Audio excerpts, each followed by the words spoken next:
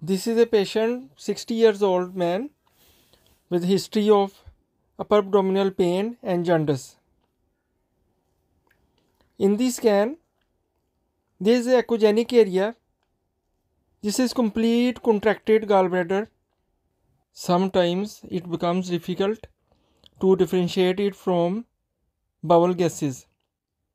But careful visualization differentiate it from bowel gases as they are not fixed in gallbladder fossa, and some continuity or after repeat scan some change in position can be noted. This is a case of chronic cholecystitis with multiple calculi. This is non-functioning gallbladder. In order to diagnose, we have to repeat the scan after fat-free diet and fasting, and gallbladder remains the same even after repeat scan. There is no evidence of mass and no pericholecystatic fluid seen.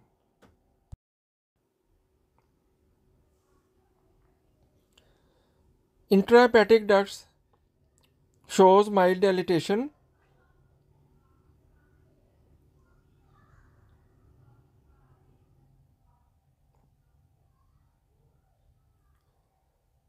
Now an old man,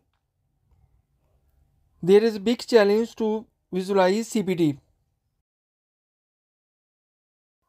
and also needs patient cooperation with deep inspiration and breath holding. In this case, the CBD is visualized and is dilated. A large stone of size 12.7 mm seen in distal end of the CBD. Symptoms of chronic gallbladder disease include complaints of gas, nausea, vomiting, abdominal discomfort after meals, chronic diarrhea. Now patient is changed to supine position for visualization of pancreas. Now in this case, pancreas is normal. Look at the size. No peripancreatic fluid.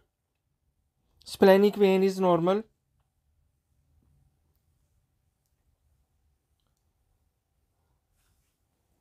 CBD is again visualized in supine position with deep holding of breath. Sometimes it is better visualized or more detail is visualized in supine.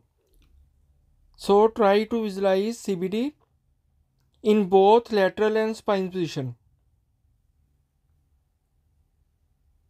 If you are not confident about CBD, open the color Doppler to differentiate it from portal vein, as CBD has no blood flow.